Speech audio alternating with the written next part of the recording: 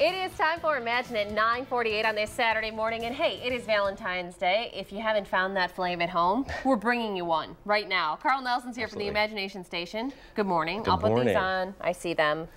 Today, all right, what are we doing? Today is the opening of Guitar, the instrument that rocked the world, down at the Science Center. And it's really cool. We've got over 60 different kinds of guitars. We've got a Rickenbacker frying pan. It was one of the very first electric guitars. Very cool. I just love the name. Awesome. 42-foot long guitar you can climb on top of and play. Wow. So lots of interactive stuff too. Lots of cool stuff. And the guitar itself is a really nice instrument to be able to talk about science. Sure. With strings, vibratings, pickups, amps, sound, frequency, pressure, all that sort of stuff. Do you play guitar? No. That's okay. I don't either. So go ahead and take this. Okay.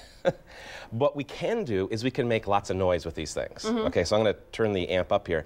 And what's going to make us look really cool, because we don't know how to play, is that the sound from our guitars is going to go into this tube filled with propane.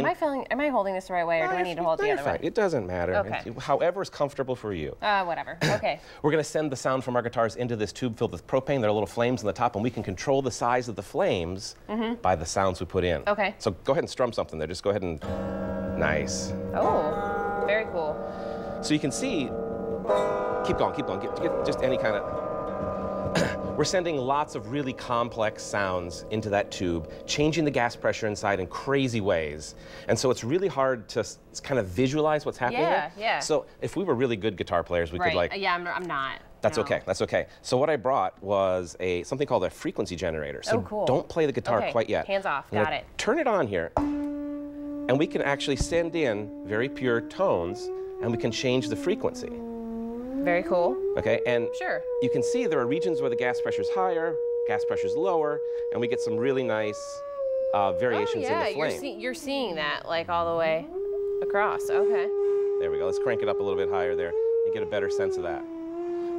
So this is one of the tools that we can use down at the Science Center to talk about sound, talk about some really cool science.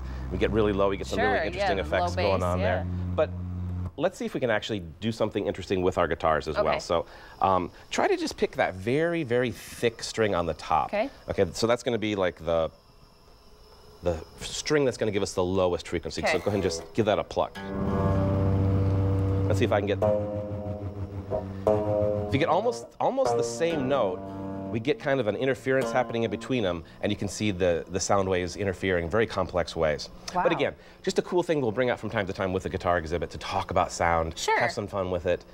What's better than combining flames with guitars? Very cool. All right, well, if you want to check out the new guitar exhibit, you can go down to the Imagination Station. You guys are open today. Great way to get inside, away from the cold. Check it out. That exhibit is open starting today. They're open at noon, from noon. 10 till 5? 10 till 5 today. Right. And Lucas County residents get in free if they're 12 and under. We've got the dinosaur exhibit. We got guitars. Wow. All kinds of cool stuff. Come on down and check it out. Very cool, Carl. Thanks so much for sticking with us. That's today's Imagine It.